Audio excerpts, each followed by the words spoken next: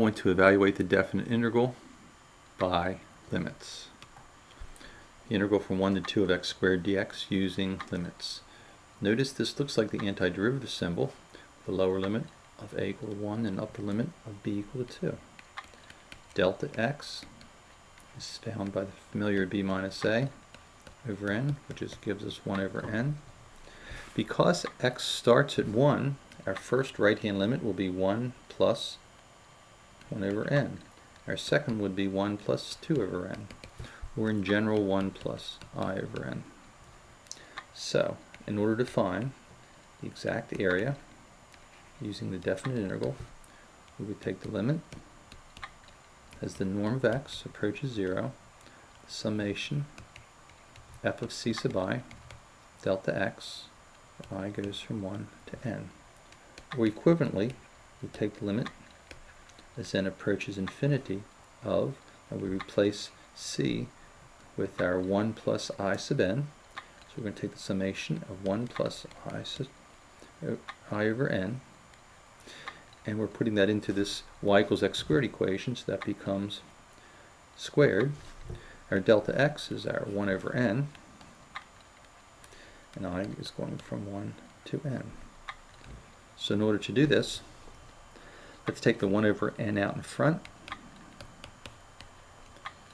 n approaches infinity, and let's see if we can make some easier things to work with inside.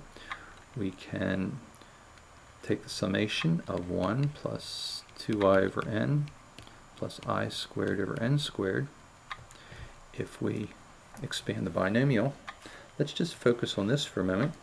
So we have the summation of 1 plus 2 over n times the summation of I plus 1 over n squared times the summation of I squared. Now we have convenient formulas for each of these.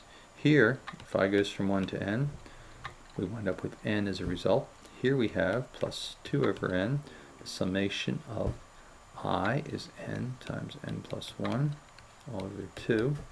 Plus here we have 1 over n squared times n plus 1 times 2n plus 1 all over 6.